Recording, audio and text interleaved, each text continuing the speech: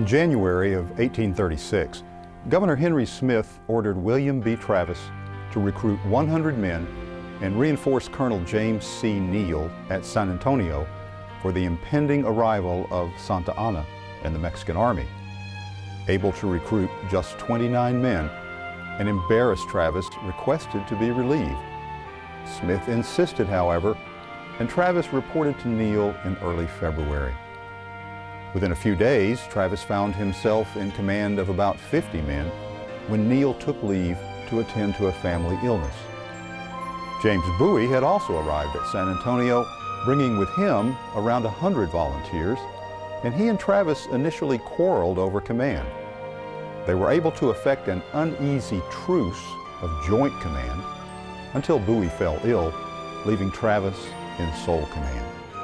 Travis directed the preparation of San Antonio de Valero mission, known as the Alamo, for the arrival of Santa Anna. With engineer Green B. Jameson, he strengthened the walls, constructed palisades to fill gaps, mounted cannons, and stored provisions inside the fortress. Travis also wrote frequent letters to officials requesting reinforcements and provisions, but only an additional few dozen men came from Gonzales to his relief.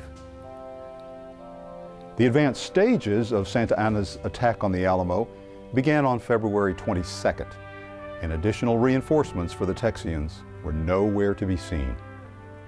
2 days into the siege, Travis penned his infamous "Victory or Death" letter. He continued to send letters requesting aid even as the cannons began firing at the Alamo.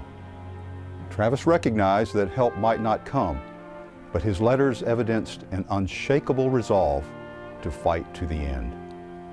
All in all, the Alamo had between 182 and 257 volunteers, both Tejano and Texian, fighting in its defense.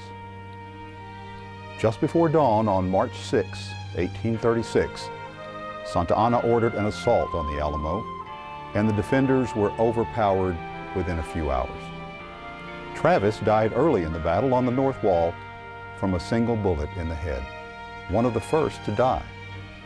Travis's body, along with those of the other defenders, was burned at the Alamo.